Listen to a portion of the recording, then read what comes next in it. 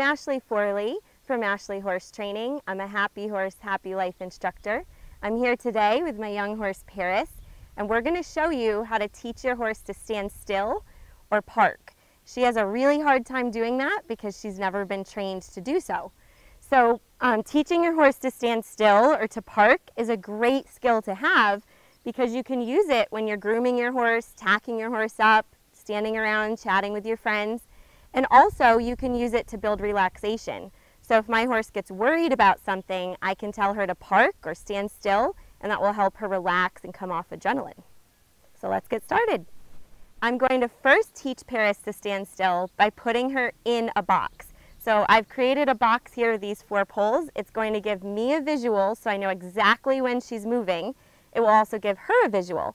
You could draw a line in the sand, you could use a few cones, or you can just use an imaginary spot. It doesn't really matter. I'm going to go ahead and put her in the box, and then I'll show you what to do to teach her to stand still.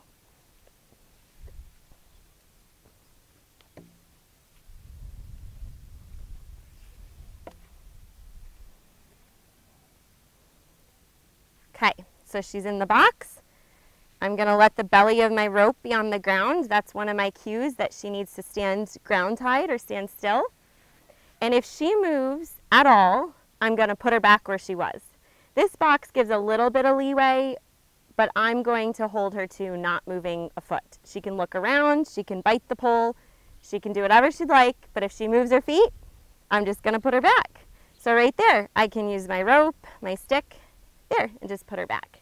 She has a hard time standing still because she's very curious, she's young, she's not super patient.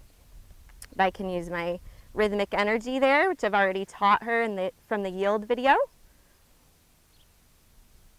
Well, this is pretty good. And as long as she stands still, I'll leave her alone. If she moves at all, I'm just going to use either my rope, my stick. I'm going to put her right back where she's supposed to be. If she was at the barn on the tie ring, I would do the same thing. I would have her tied, but if she moves a foot, I'd put her right back.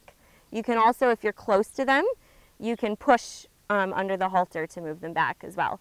I'm trying it from farther away because I thought that would be harder. She likes to be in my personal space, but you can see she's actually doing pretty well. She might go to move here. She's starting to think about the pole. She's going to chew it, and all that's okay as long as she doesn't move her feet. So there, and back her up.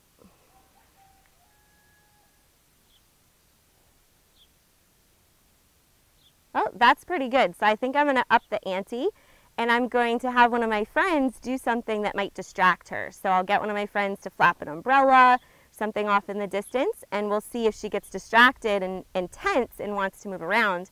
I'll show you how I would use this technique of parking her, or teaching her to stand still, to promote relaxation.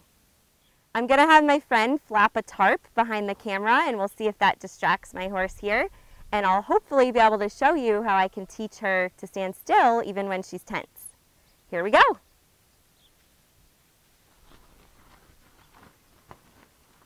So she's looking, she's not moving yet, so that's fine. There, I'm just going to put her back.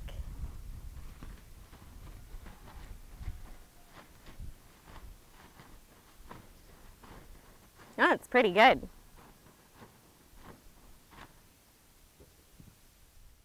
So we're going to see how well she stands still now. I have my friend opening and closing some camping chairs. There she goes. She's out of the spot, so I'm going to put her back in. And again, I don't mind if she looks at it, but I've told her she needs to stand still.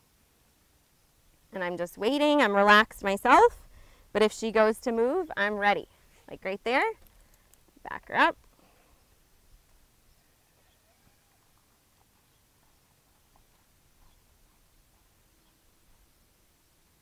Pretty good. She's learning the goal already. Oh, there we go. Put her back. Straighten her out here, back to the middle.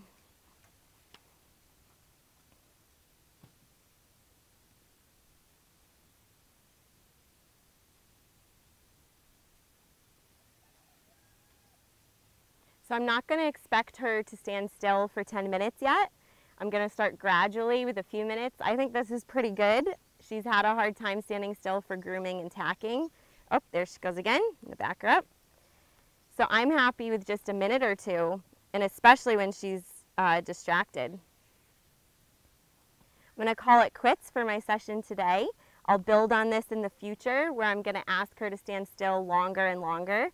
And eventually my goal would be that she could stand still for 10, 20 minutes while I'm tacking her up or brushing her or hanging out with some of my friends. So if you liked this video, please like and subscribe, and I'll see you soon.